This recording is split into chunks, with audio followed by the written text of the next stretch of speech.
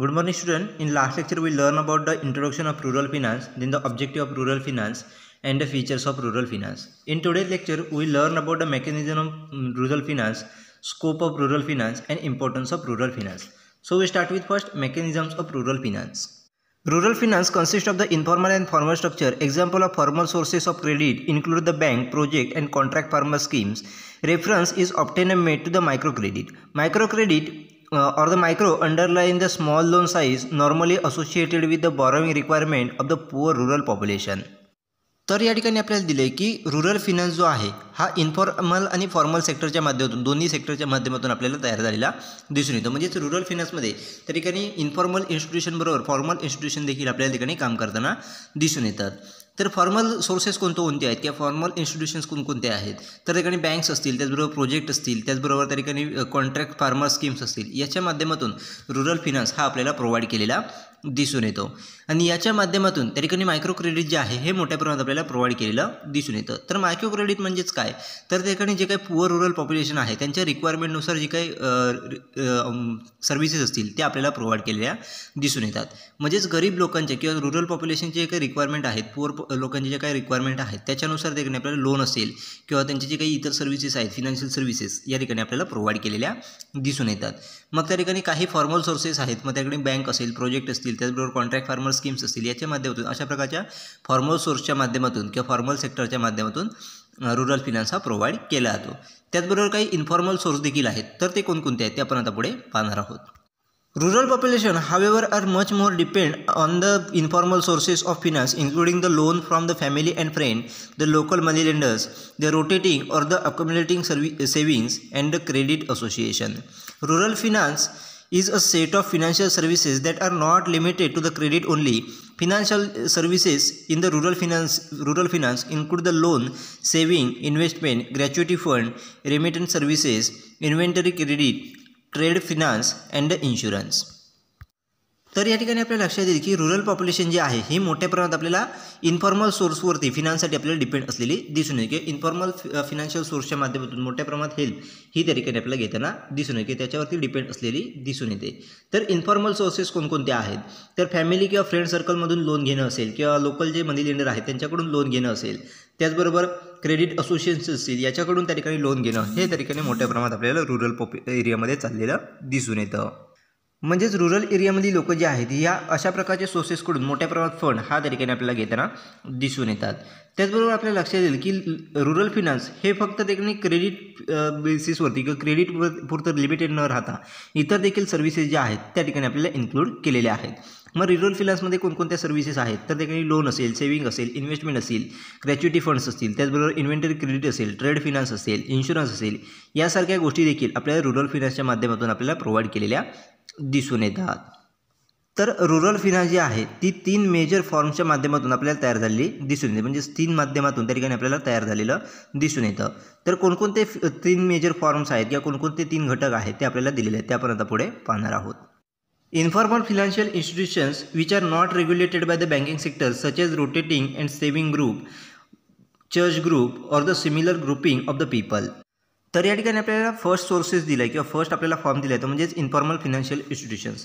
तर informal financial institutions म्हणजेच कोणत्या तर अशा प्रकारच्या इन्स्टिट्यूशन्स किंवा अशा प्रकारचा ग्रुप हा त्या ठिकाणी बँकिंग सेक्टरच्या माध्यमातून त्या ठिकाणी रेग्युलेट केलेला नसतो. अशा प्रकारचे जे काही ग्रुप आहेत त्याला आपण इन्फॉर्मल फिनान्शियल इन्स्टिट्यूशन्स किंवा इन्फॉर्मल फिनान्शियल सोर्सेस असं म्हणू शकतो.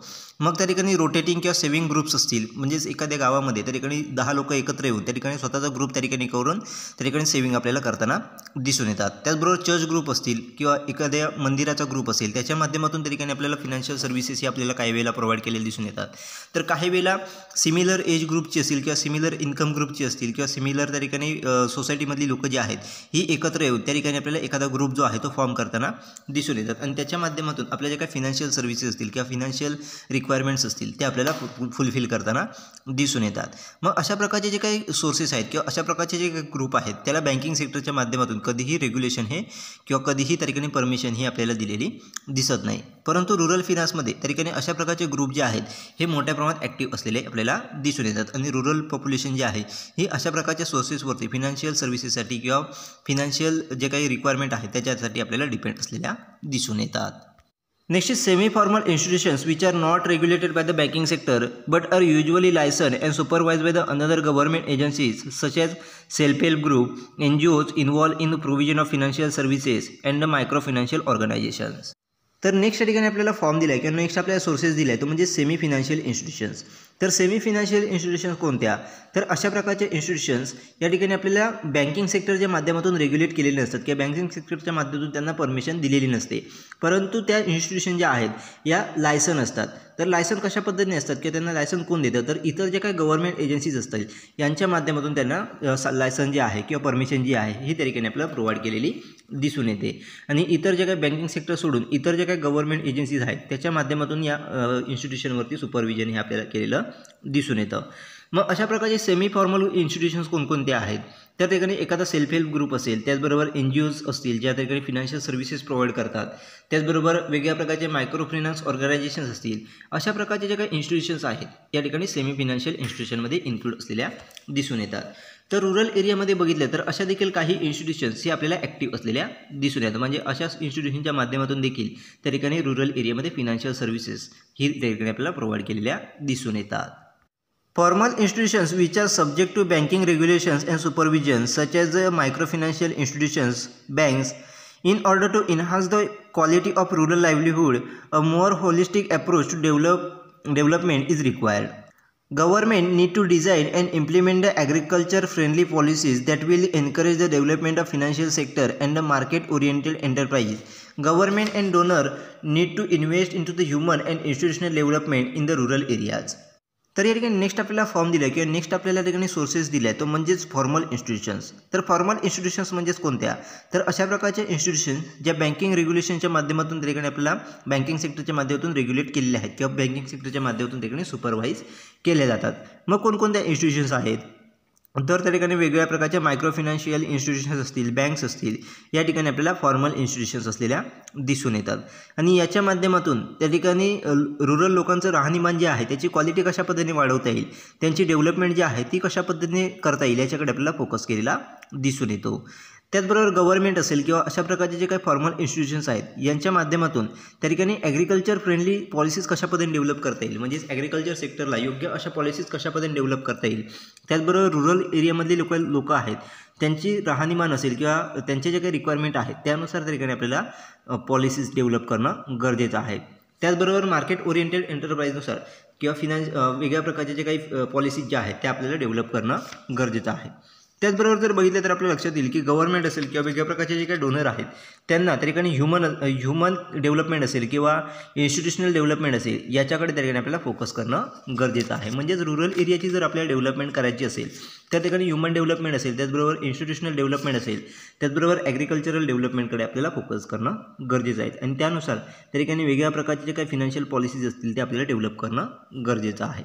अशा पद्धतीने 3 फॉर्मच्या माध्यमातून किंवा 3 सोर्सेसच्या माध्यमातून रुरल फिनान्समध्ये त्या ठिकाणी फिनान्शियल सर्व्हिसेस ज्या आहेत किंवा फिनान्स जो आहे तो ठिकाणी आपल्याला येताना दिसून येतो. Next is scope of rural finance. तर या ठिकाणी रुरल फिनान्सचे काही स्कोप दिले आहेत तर ते स्कोप कोणकोणते आहेत ते आपण आता पुढे पाहणार आहोत.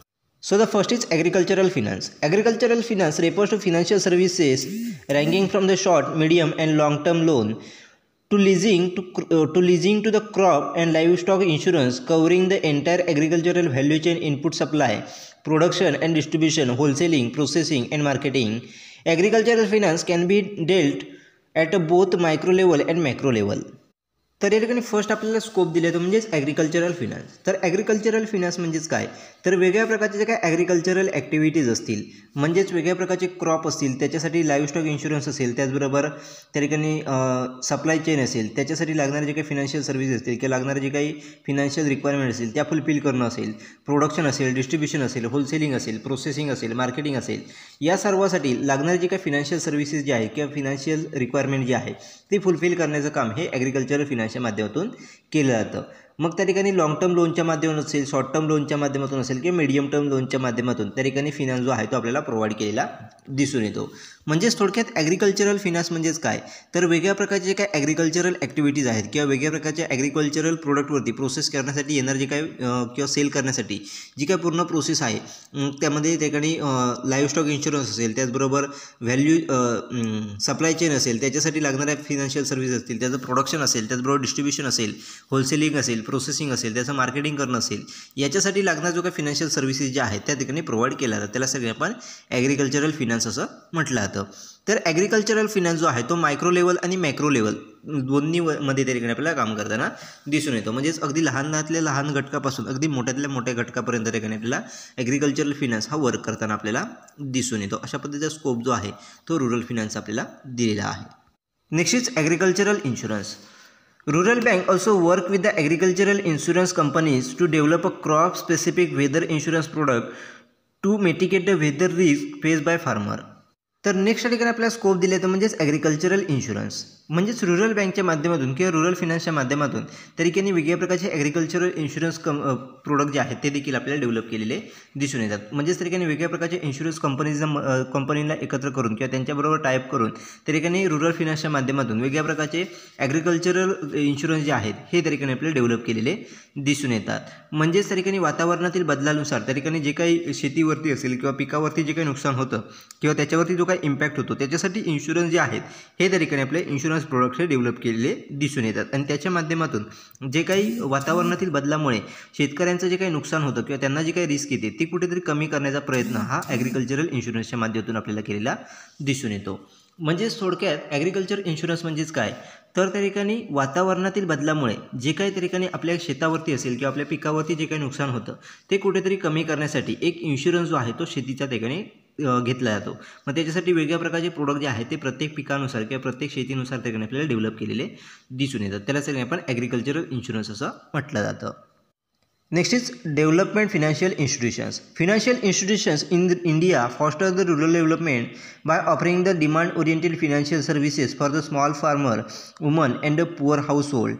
Specialized development financial institutions (DFIs) such as Industrial Financial Corporation of India (IFCI), Industrial Development Bank of India (IDBI), National Bank of Agricultural and Rural Development (NABARD), NABARD, then National Housing Board (NHB), and the Small Industry Development Bank of India (SIDBI), with the majority ownership of the RBI, were the launched to meet the long-term financial needs of the industry and agriculture in India for driving a growth in our economy post-independent. तर या ठिकाणी next आपल्याला scope दिले तर म्हणजे development of financial institutions. म्हणजेच त्या ठिकाणी आपल्याला लक्षात येईल की रुरल फिनान्सच्या माध्यमातून वेगळ्या प्रकारचे फिनान्शियल इन्स्टिट्यूशन जे आहेत ते आपल्याला डेव्हलप झालेल्या दिसून येतात. आणि त्याच्या माध्यमातून रुरल डेव्हलपमेंट जी आहे ती कशा पद्धतीने करता येईल, रुरल डेव्हलपमेंटला चालना कशा पद्धतीने देता येईल किंवा त्याच्यामध्ये वाढ कशा पद्धतीने करता येईल याच्याकडे आपल्याला फोकस केलेला दिसून येतो. आणि अशा प्रकारच्या फिनान्शियल इन्स्टिट्यूशनच्या माध्यमातून त्या ठिकाणी ज्या काही रिक्वायरमेंट आहेत त्या रिक्वायरमेंटनुसार फिनान्शियल सर्व्हिसेस ज्या आहेत त्या आपल्याला प्रोव्हाइड केलेल्या दिसून येतात. म्हणजेच त्या ठिकाणी स्मॉल फार्मरची रिक्वायरमेंट काय आहे, त्याची डिमांड काय आहे, त्याच्यानुसार त्या ठिकाणी फिनान्शियल सर्व्हिस प्रोव्हाइड केली जाते. महिला वर्ग असेल किंवा पुअर हाऊसहोल्ड असतील, गरीब घरं असतील, त्यांना त्या ठिकाणी कशा पद्धतीने फिनान्शियल नीड्स आहेत किंवा त्यांची रिक्वायरमेंट काय आहे, त्यांची डिमांड काय आहे, त्याच्यानुसार त्या ठिकाणी सर्व्हिसेस ज्या आहेत त्या आपल्याला प्रोव्हाइड केलेल्या दिसून येतात. मग हे त्या ठिकाणी वेगळ्या प्रकारचे जे काही डेव्हलपमेंट फिनान्शियल इन्स्टिट्यूशन्स असतील, DFIs असतील, याच्या माध्यमातून त्या ठिकाणी फिनान्शियल सर्व्हिसेस ज्या आहेत त्या आपल्याला डेव्हलप केलेल्या दिसून येतात किंवा प्रोव्हाइड केलेल्या दिसून येतात. तर कोणकोणते फिनान्शियल इन्स्टिट्यूशन्स आहेत तर त्यामध्ये काही आपल्याला नावं दिलेली आहेत. त्यामध्ये फर्स्ट आहे ते म्हणजेच industrial finance corporation of India IFCI असेल, त्याच्यानंतर IDBI म्हणजेच industrial development bank of India, त्याच्यानंतर नाबार्ड असेल, त्याच्यानंतर NHB नॅशनल हाऊसिंग बोर्ड असेल, त्याचबरोबर SIDBI असेल. याच्यासारख्या वेगळ्या इन्स्टिट्यूशनच्या माध्यमातून त्या ठिकाणी RBIच्या अंडर त्या ठिकाणी मेजॉरिटी ओनरशिप ही RBIची घेऊन, रिझर्व्ह बँक ऑफ इंडियाची घेऊन त्या ठिकाणी वेगळ्या प्रकारचे फिनान्शियल सर्व्हिसेस जे आहेत ते आपल्याला रुरल एरियामध्ये प्रोव्हाइड केल्या दिसून येतात. आणि त्याच्या माध्यमातून त्या ठिकाणी इंडिपेंडन्सनंतर, स्वातंत्र्यानंतर त्या ठिकाणी इकॉनॉमिक डेव्हलपमेंट जी आहे ती रुरल एरियाची कशा पद्धतीने करता येईल याच्याकडे त्या ठिकाणी आपल्याला फोकस केलेला दिसून येतो. म्हणजेच त्या ठिकाणी अल्टिमेटली आपल्या लक्षात येईल की रुरल फिनान्सच्या माध्यमातून वेगळ्या प्रकारच्या फिनान्शियल इन्स्टिट्यूशनमध्ये डेव्हलपमेंट किंवा वेगळ्या फिनान्शियल इन्स्टिट्यूशनची डेव्हलपमेंट ही त्या ठिकाणी किंवा रचना जी आहे ती त्या ठिकाणी आपल्याला झालेली दिसून येते. Next is financing sustainable project.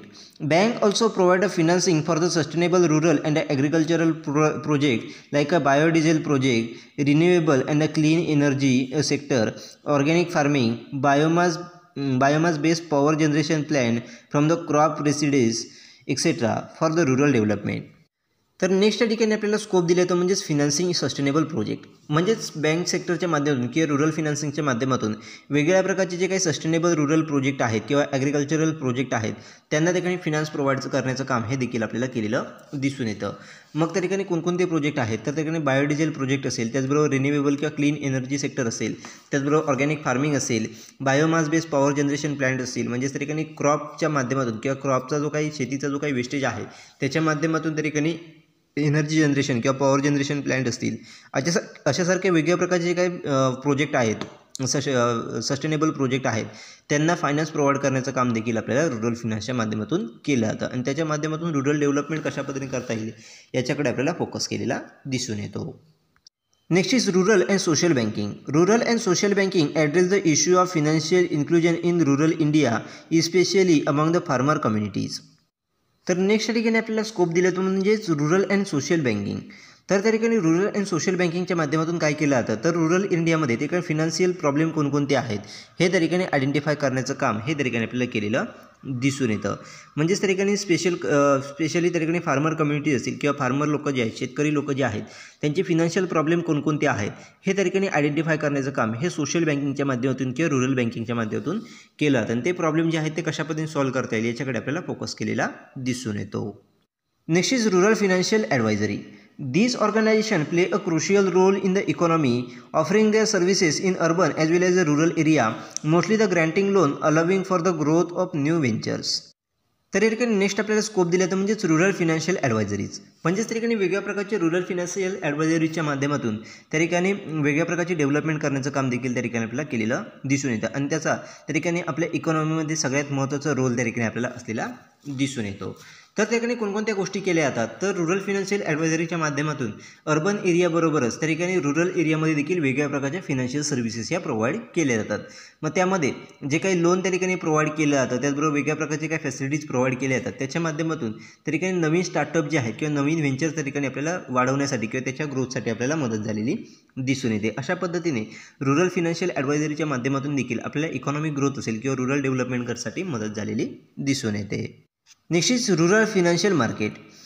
Key features of the rural financial market is its interlinked edge with the other market. The credit market is closely connected with the commodity market and the labor market. Interlinking of the market often reduce the risk of the default and act as a limit to high rate of interest. तर next ठिकाणी आपल्याला scope दिला तो म्हणजेच rural financial market. तर rural financial मार्केटच्या माध्यमातून वेगवेगळ्या प्रकारची काही फिनान्शियल मार्केट जी आहेत ही त्या ठिकाणी इंटरलिंक करण्याचं काम हे त्या ठिकाणी आपल्याला केलेलं दिसून येतं. म्हणजेच त्या ठिकाणी क्रेडिट मार्केट असेल, त्याचबरोबर कमोडिटी मार्केट असेल, लेबर मार्केट असेल, ही सर्व अशी वेगळ्या प्रकारची फिनान्शियल मार्केट जी आहेत ही त्या ठिकाणी एकत्र करण्याचं काम किंवा ते इंटरलिंक करण्याचं काम हे त्या ठिकाणी आपल्याला केलेलं दिसून येतं. आणि त्याच्या माध्यमातून काय होतं तर ज्यावेळेला आपण अशा पद्धतीची वेगळी मार्केट म्हणजेच क्रेडिट मार्केट असेल, लेबर मार्केट असेल, कमोडिटी मार्केट असेल, ही ज्यावेळेला एकमेकांवर आपण इंटरलिंक करतो त्यावेळेला डिफॉल्ट रिस्क जी आहे ती आपल्याला कमी झालेली दिसून येते. त्याचबरोबर हाय रेट ऑफ इंटरेस्ट जे आहेत ते देखील आपल्याला कुठेतरी लिमिटमध्ये आलेले दिसून येतात. अशा पद्धतीचे बेनिफिट हे त्या ठिकाणी आपल्याला रुरल फिनान्शियल मार्केटच्या माध्यमातून झालेले दिसून येतात. तर अशा पद्धतीचे वेगवेगळे स्कोप जे आहेत हे रुरल फिनान्सचे आपल्याला दिलेले आहेत. मग त्यामध्ये ॲग्रिकल्चरल फिनान्स असेल, त्याचबरोबर ॲग्रिकल्चरल इन्शुरन्स असेल, त्याचबरोबर डेव्हलपमेंट फिनान्शियल इन्स्टिट्यूशन्स असतील, त्याचबरोबर financial sustainable project फिनान्सिंग sustainable project असेल, रुरल अँड सोशल बँकिंग असेल, त्याचबरोबर रुरल फिनान्शियल ॲडवायझरीज असतील अँड रुरल फिनान्शियल मार्केट, अशा प्रकारचे वेगवेगळे स्कोप जे आहेत हे रुरल फिनान्सचे या ठिकाणी आपल्याला दिलेले आहेत. Next is importance of rural finance. An understanding of rural finance helps explain the livelihood strategies and priority of the rural poor. Rural finance is a significant to poor. The poorest groups spend the highest proportion of their income on the food, typically more than 60% and sometimes as much as 90%. Under these criticisms, any drop in income or drop in earning or any additional expenditure has intermediate consequences of the family welfare unless the saving or the loans can be accessed. Financial transactions are therefore the integral part of the livelihood system of the poor. तर या ठिकाणी next आपल्याला दिले ते म्हणजेच importance of rural finance. तर जर त्या ठिकाणी आपल्याला रुरल फिनान्स हे अंडरस्टँड करायचं असेल तर त्या ठिकाणी आपल्याला रुरल एरियामध्ये राहणारे जे काही गरीब लोक आहेत त्यांचं राहणीमान असेल, त्यांचं लाईव्हलीहूड असेल, ते त्या ठिकाणी आपल्याला अंडरस्टँड करणं गरजेचं आहे किंवा त्यांच्या राहणीमानाची स्ट्रॅटेजी जी आहे ही त्या ठिकाणी आपल्याला आयडेंटिफाय करणं गरजेचं आहे.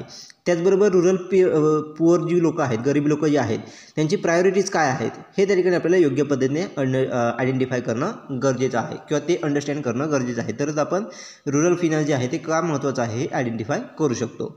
जर आपण पुअर लोकांचा विचार केला किंवा पुअर लोकांचा जर त्या ठिकाणी आपण बघितलं तर आपल्याला लक्षात येईल की त्यांचं जे काही टोटल इन्कम आहे त्याच्यापैकी जास्तीत जास्त पार्ट हे ते ठिकाणी आपल्याला फूडवरती त्या ठिकाणी स्पेंड करताना दिसून येतं किंवा अन्नासाठी मोठ्या प्रमाणात त्यांचं इन्कम जे आहे हे त्या ठिकाणी खर्च करताना दिसून येतात. म्हणजेच ॲप्रॉक्सिमेटली 60% इन्कम ते काही वेळेला 90% 90% इन्कम हे त्या ठिकाणी पुअर लोकांच्या माध्यमातून त्या ठिकाणी आपल्याला फूडसाठीच त्या ठिकाणी स्पेंड केलेलं दिसून येतं.